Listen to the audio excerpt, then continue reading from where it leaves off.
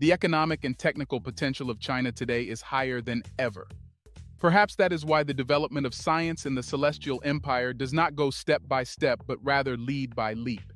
The country bravely fights for the implementation of the most incredible projects, satisfying its love of decant mania.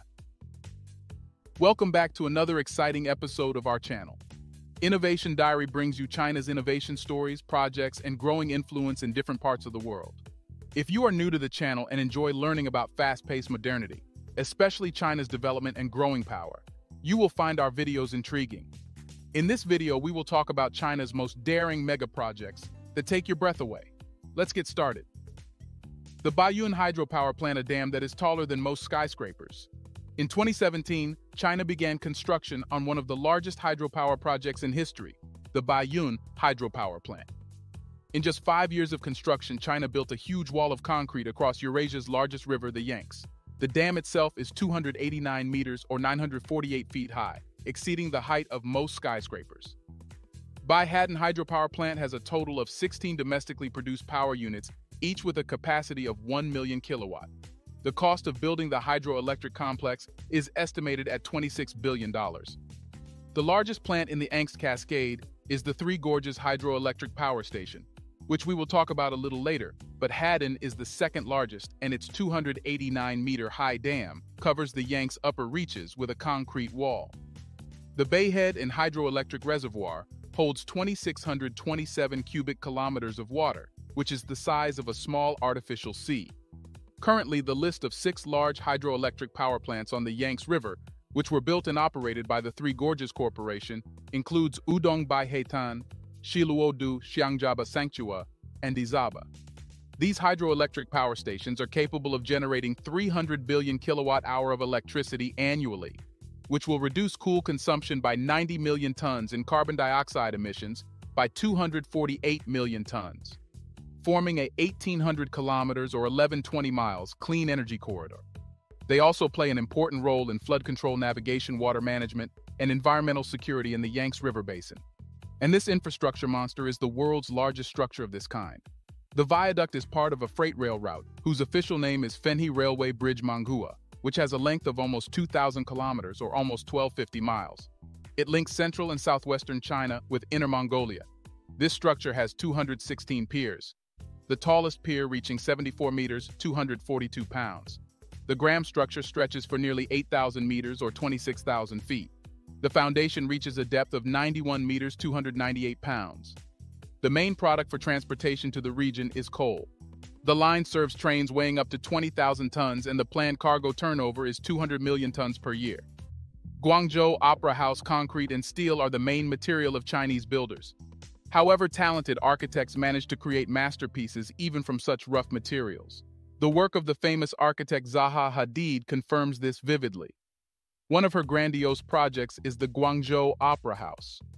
The building impresses with its area because it is 70,000 square meters of space divided into triangles, each of which is a separate room. In total, the building is designed for 1,800 seats. The design demonstrates the fascinating interplay of architecture and nature. Zaha Hadid drew inspiration from drawings of nature canyons, rivers, gorges, boulders, and mountain slopes. The shape of the opera building was conceived as a stylization of natural stones thrown on the banks of the Pearl River. The construction of the theater, one of the 3 largest in China on a par with Beijing and Shanghai, cost $200 million. But could China stop at one giant structure? Of course not. Before we continue further, tell us, are you enjoying the video? If yes, please like and share the video and subscribe to our channel for more videos about China's development, power, and influence on the world. Let's continue now. In the city of Harbin in northeast Beijing, another opera house was built. Its architecture also mimics the natural landscape, thanks to the convex-concave configuration of buildings made of white aluminum panels. The architects called the object a sinusoid. The construction area of 79,000 square meters accommodates 1,600 people in the main hall and about 400 people in the small one. The object was erected on a marshy island with an area of 180 hectares, which is connected with the city by road bridge. According to the architects, the low white wall that surrounds the central square merges with snowdrifts in winter, which provides the building with an additional level of merging with nature. The Opera House is the cultural center of the city, a venue for performances and a public platform for theatrical art. Ching Da Bridge. An interesting fact is that China produces and uses about 60% of the world's cement, and between 2011 and 2013, China needed as much cement as the United States used in the entire 20th century. There is a quite obvious question: where does it all go? In front of you is the Ching Da Bridge, the first in the ranking among the longest bridges in the world laid across water spaces, and the fifth in the ranking in terms of total length. The Ching Da Bridge, which cost $2.3 billion to build, is 42 kilometers or 26 miles long. During the implementation of the project, so much material was used that with their help, it was possible to build more than 60 Eiffel Towers. The Qingdao Bridge is a major logical hub and one of the most important initiatives of the Qingdao government to improve the city's transport, infrastructure, and encourage the even development of all its parts. Thanks to the construction of the bridge, it was possible to almost completely unload traffic flows and reduce travel time between regions. One of the most unique construction projects in the history of mankind is the Three Gorges hydroelectric power station in Hubei province. The construction has become the heaviest on the planet. The weight of the dam is about 65.5 million tons. Work on its creation lasted almost 18 years. The dam is located on the Yangtze River, the largest water artery in China. It was decided to build the dam in 1991 after another flood, the damage from which amounted to about $30 billion. It is noteworthy that the cost of the project, including funds for the resettlement of more than 1 million people, was estimated at the same amount. Today, the dam has 32 power units, 6 of which are underground. They produce about 100 terawatt-hour. To produce that much power, a thermal power plant would need to burn 50 million tons of coal for all its grandiosity. The Three Gorges hydroelectric power plant is quite simple. In design, it is a typical gravity concrete dam with a surface spillway. It took 27.2 million cubic meters of concrete and more than 450,000 tons of steel to construct the dam, which is 185 meters or 606 feet high and 2.3 kilometers or 1.4 of a mile long. By comparison, it took 85 times less concrete and 7.5 times less steel to build the world's tallest skyscraper, the Burj Khalifa, 828 meters or 2716 feet. The mountain leveling project can rightly be considered the greatest skill of Chinese builders. You heard right.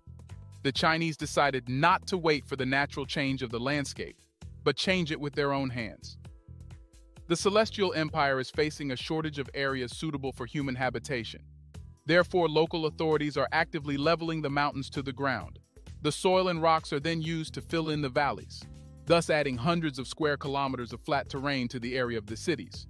The Lansunu area is planned to start with a mining project for which China will flatten another 700 hills as part of the largest mountain moving project in history. A construction company will spend $2.5 billion on leveling, making room for a new metropolis. The developers hope the cost and effort will pay off of the new metropolis, potentially able to boost the region's GDP by $27 billion by 2030. But it is still not clear how feasible the project is, because in order for the soil on the side of the demolished peaks to become suitable for construction work, it is necessary to wait about 10 years. We would like to take a moment here and appreciate you all for commenting and sharing your opinions. Your insights always impress us. What do you think about these mega projects? Are these mega projects going to make China a master of infrastructure? Let us know in the comments section. Which project did you like the most? Do you want to watch more videos like this one? If yes, please like and share the video, and subscribe to get exclusive videos about how phenomenally China is developing and growing its influence over the world. Until the next video, stay tuned.